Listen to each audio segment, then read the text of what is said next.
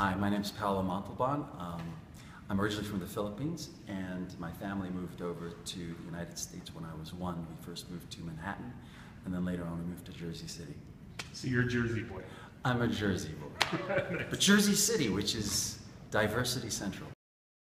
It was actually my freshman year in high school, and I auditioned for the school play, the school musical. It was Oliver, and I hadn't gone through puberty yet because I was a little young for my class.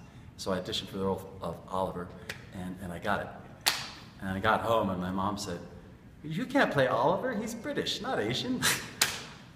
Brandy was 18, turning 19 at the time, and I got to tell you, she was probably one of the most professional young people that I ever worked with in my entire life.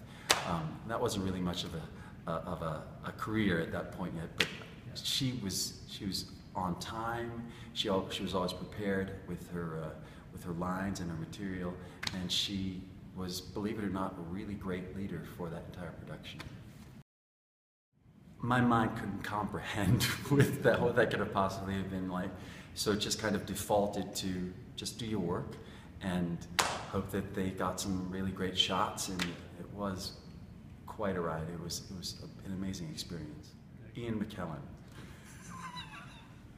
He's just the sweetest guy, and he completely transforms when he's in front of the camera, and he has the most minute changes in his behavior on camera that speaks volumes, and I just would want to sit there and watch him do it, in real time, and just learn and absorb it.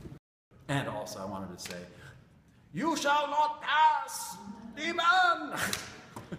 I think it's really about the experiences. If you can happen to find yourself on a beach where the most perfect sunset is at that one particular moment, that's great. If you're standing there and a little kid says something that's incredibly brilliant and wise, and they're only 9 years old, that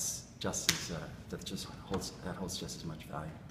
We have to realize that we're not on this planet alone in our own little worlds. Everything that we do affects somebody else.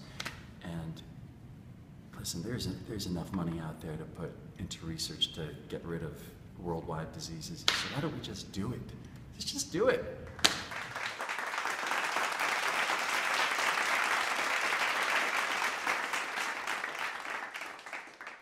Because the prince from Cinderella was in the room. There were two. Oh, you're talking about me? Yes, yes.